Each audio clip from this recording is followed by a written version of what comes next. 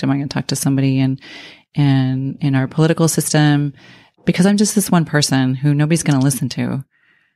I want to connect with somebody who can do something or make a phone call or listen to 5 stories from parents in Palo Alto. I don't know. So I think the best way to do it would be to look at where you want the change and being realistic about the timeline. And it depends where you are. So if you are part of a smaller school district, you could probably go to your principal. If you are in a larger one, you should go to your school board. If you are wanting really macro level change and you have the time and the resources, meaning people and money, to devote, I will go to your state. The only way education is going to change in this country on a really school by school individual student level is at the state level, because we're too decentralized. Most of our funding, it's all about money. Yeah. Most of our funding comes from the state and the district level. So that's on average, 90% of our funding comes from that. Only 10% from the Department of Education in DC.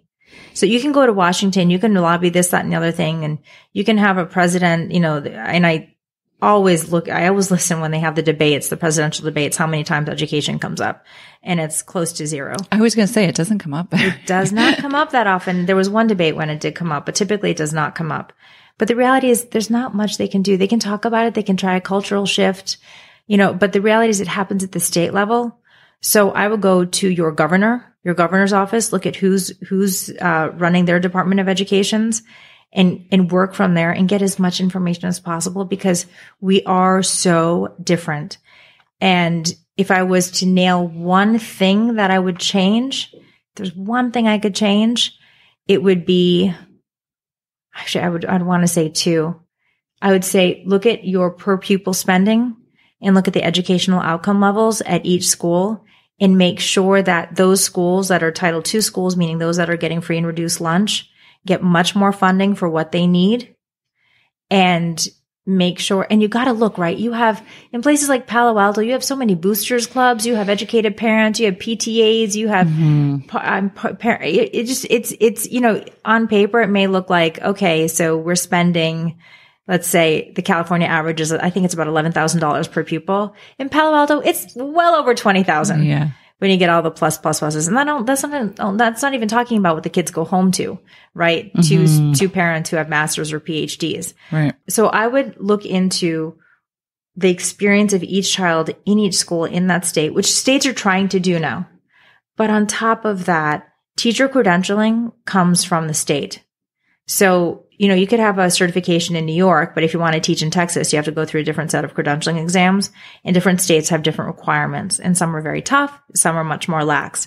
I would go and I would make the expectations much higher for our teachers, but that also has to go hand in hand with a full-on recruitment effort and pay that is comparable to that an engineer right out of college would get.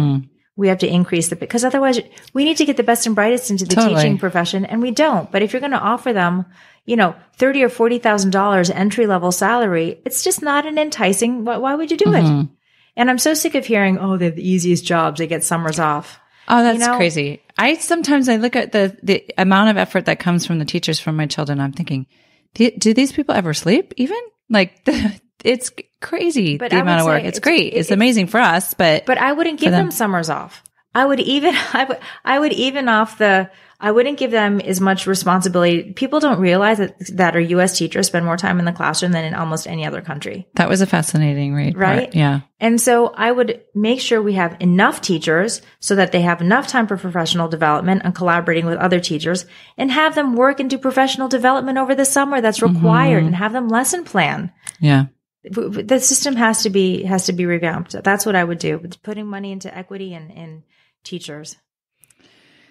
Teru, thank you so much for sitting with me. This book, I joked in the beginning about how it gave me anxiety, but I don't want to discourage anybody from reading it, because it was a really, really great read. I have a bajillion questions, and I'll probably go back through it again. So I highly recommend it. The moment I got the book, I spoke with 3 other women who I didn't even know. One was from a coffee shop. One was, walking down the street. And I just mentioned what it was about, and all 3 of them went and bought the book right away. So, Oh, I'm so glad. not that I'm a huge influencer, but I definitely enjoyed the read, and I'm really grateful for the time that you spent with me.